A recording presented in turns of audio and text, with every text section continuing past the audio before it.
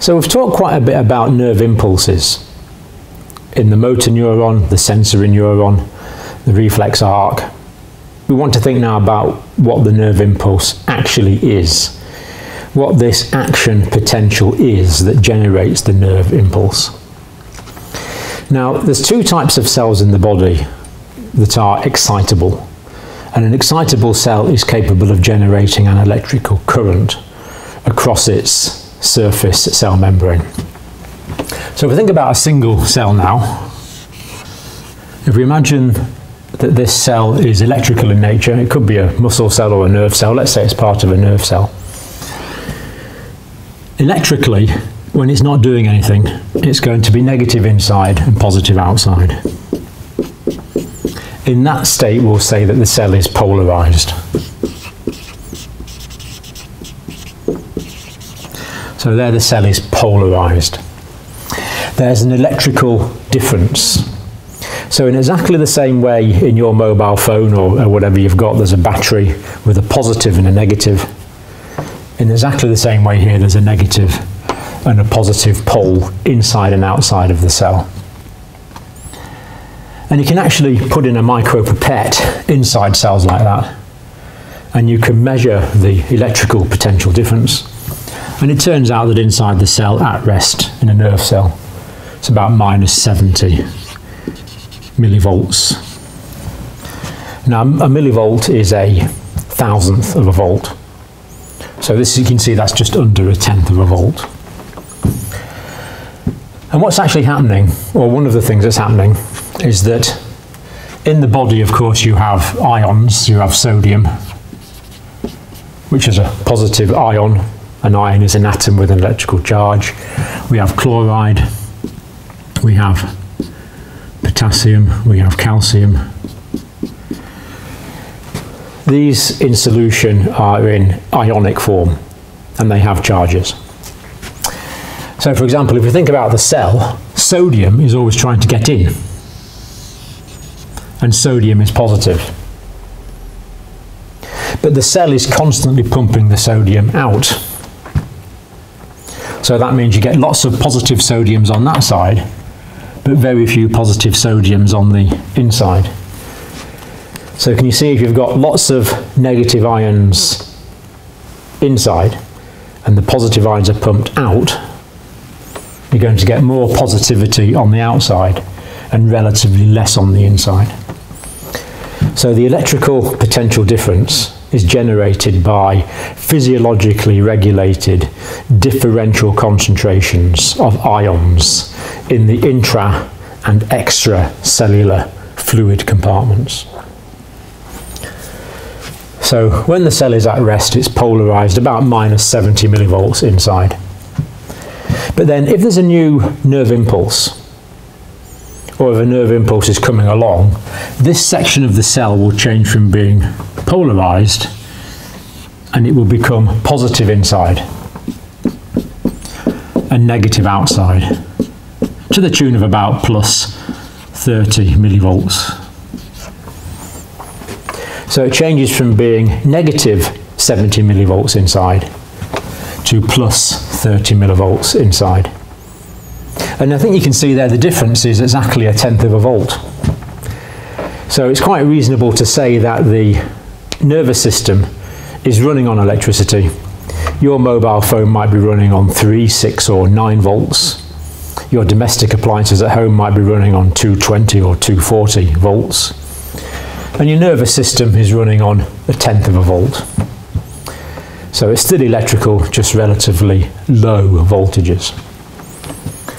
And when the cell changes from being negative inside to being positive inside, we say it is in a state of depolarization.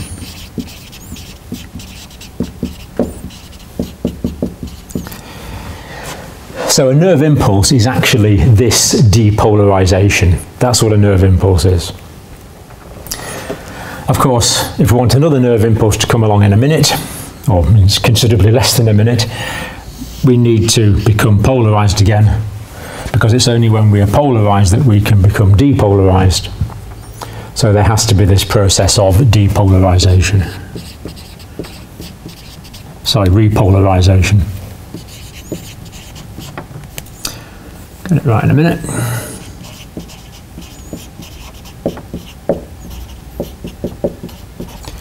There is repolarization.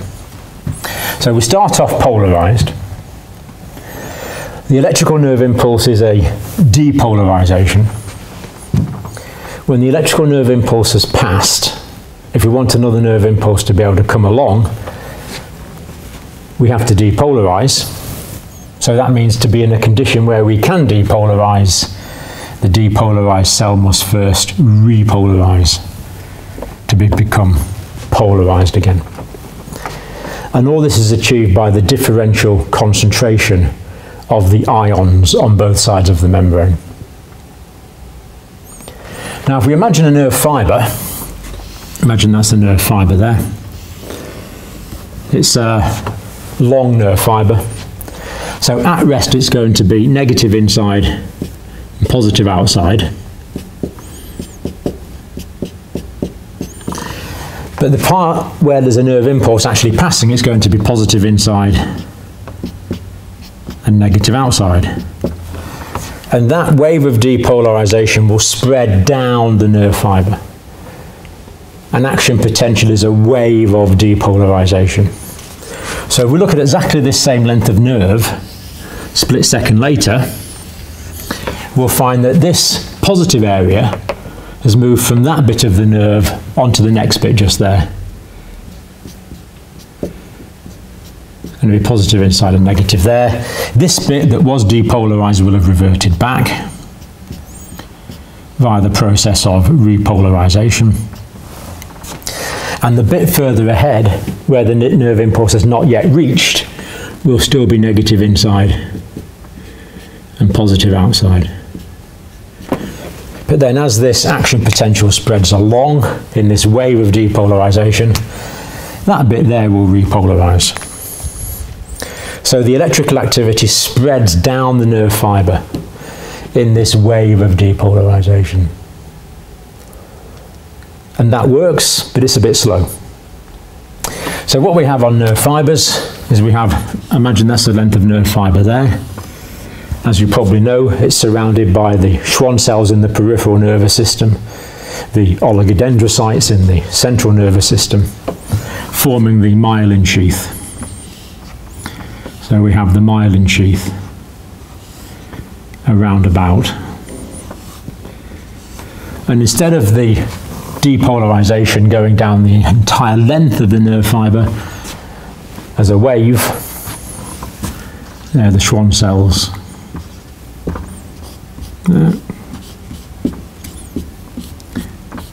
What happens is that the area of depolarization bounces from one neurofibril node, or the nodes of Ranvier, to the next. Neurofibril nodes and the nodes of Ranvier are exactly the same thing. They are the gaps in the nerve fibres between the Schwann cells, between the myelin sheath cells.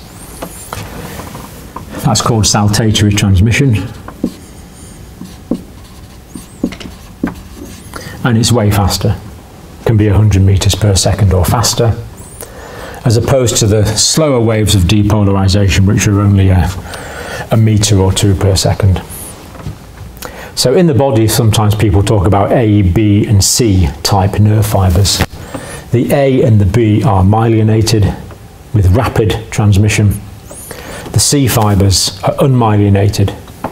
So in the C fibers, the impulse has to spread down the fiber via this wave of depolarization without taking this shortcut from one node of Ranvier to the next.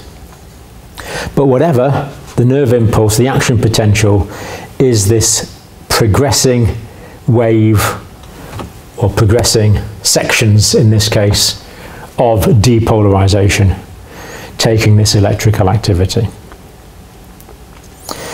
Now the other thing about this is, if you imagine a painful stimuli, for example, if you hurt your thumb a little bit, you'll get a small pain, but if you hurt your thumb a lot, you'll get a bigger pain.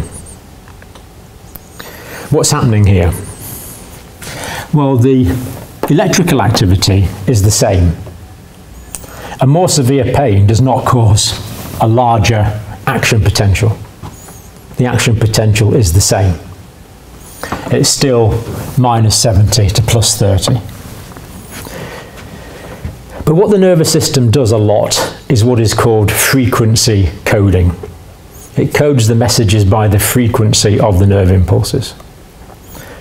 So for example, if you wanted to have, or you were hurting your finger a little bit, and you had a little bit of pain, then the pain receptors, the nociceptors, might just generate a nerve impulse every second. Whereas if you had a severe pain, the nerve impulses would be generated much quicker. You would have more impulses per second. This is called frequency coding.